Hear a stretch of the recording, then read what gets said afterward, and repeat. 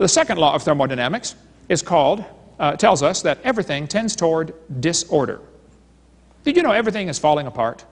If you leave something alone for a while, it's going to rot, rust, die, break down, or fall apart. Nothing gets better by itself. The Bible teaches that. The heavens are the works of thy hands, they shall perish. They wax old as doth a garment. Nothing gets better by itself. Take a look at your hairdo when you wake up in the morning. You'll see exactly what I'm talking about. Everything tends toward chaos. Here is Sue at 20. Here is Sue at 90.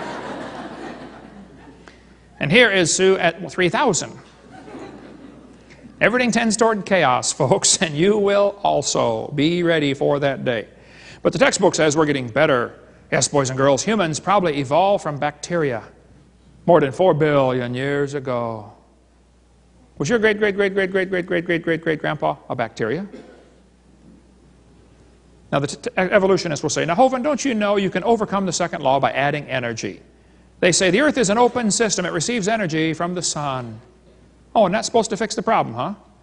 Well, you got several real serious problems there, sir. First of all, the universe is a closed system by definition, not receiving any more energy. Secondly, adding energy is destructive unless there's something there to utilize the energy, an intelligent force. The Japanese added a whole bunch of energy to Pearl Harbor one day, didn't they? They didn't organize a thing for us, did they? We returned the favor and added some energy to a few of their cities a couple years later, didn't we? Didn't organize a thing.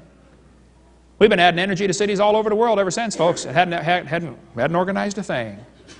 See, adding energy is destructive unless there's something to use the energy. The sun adds energy to your roof all day long, and it'll destroy the roof on your house, not build it. The sun will actually destroy your entire house if you don't keep fixing things. The sun will destroy the roof on your car, not build it. It'll destroy the paint job, not build it. There's only actually one thing that can use the sun's energy, and that is chlorophyll. And chlorophyll is a highly designed, complex molecule that uses the sun's energy. So when these evolutionists say the sun adds energy and that somehow overcomes the second law, they're either dreaming or they're lying to you.